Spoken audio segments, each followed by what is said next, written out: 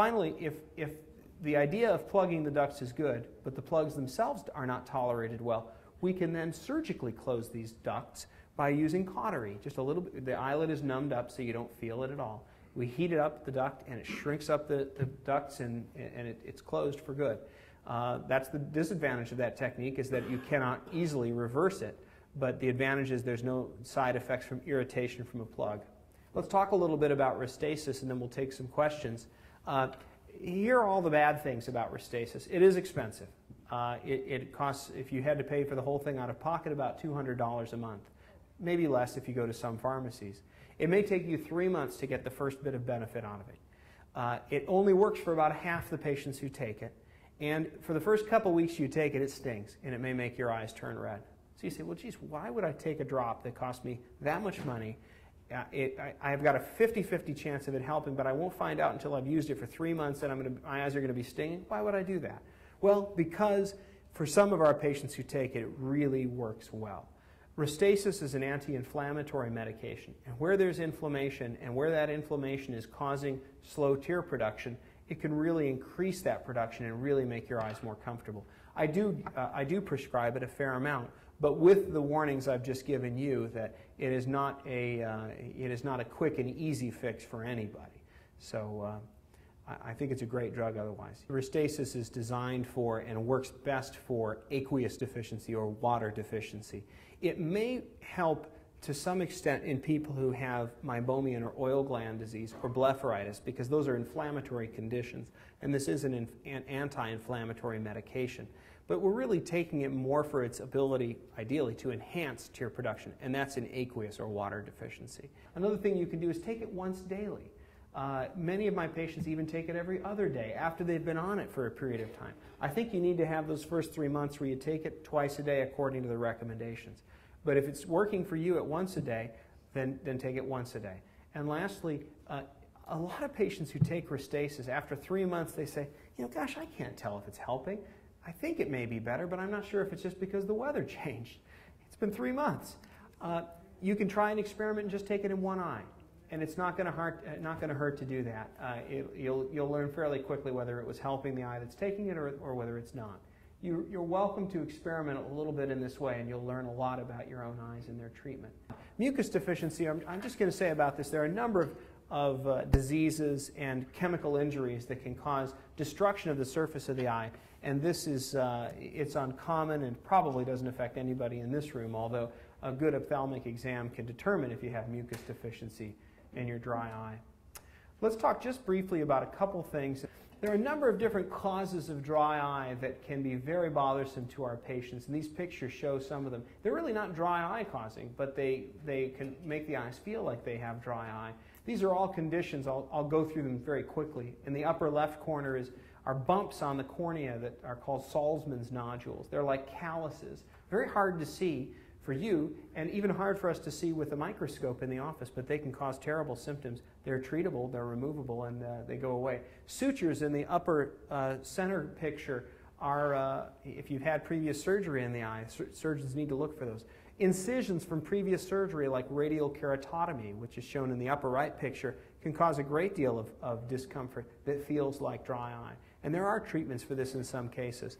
And then there are conditions in the cornea in the lower left picture, like dystrophies. That's called basement membrane dystrophy.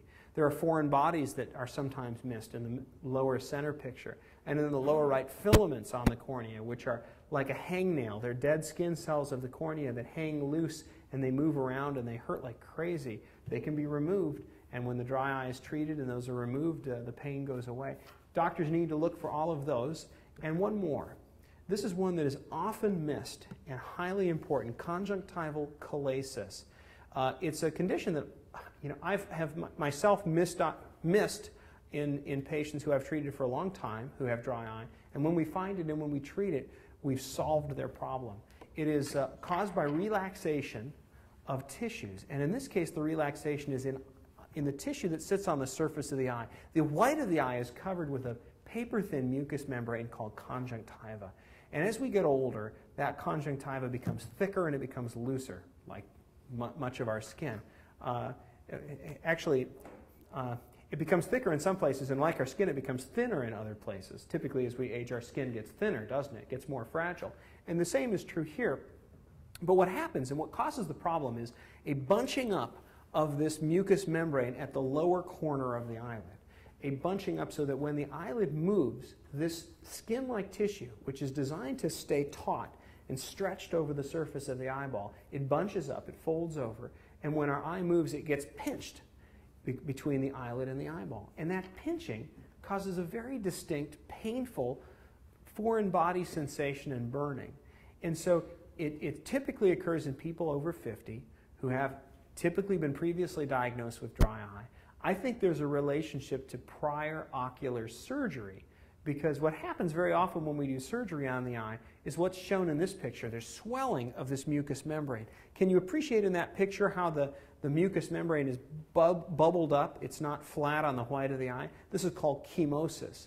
And when this happens, we think that it stretches the tissue that holds down the mucous membrane, the conjunctiva, and allows this process to begin, where the tissue gets stretched and loose, and then it'll pinch on the surface of the eye. We can treat this, and in fact there's a fairly simple surgery where we remove the excess mucous membrane in the area that's irritated, and when we do this, it is dramatic. This is a patient before and 1 month after surgery. What you see on the right side, it's hard to photograph this, but you can see there's this sort of pinkish redundant tissue.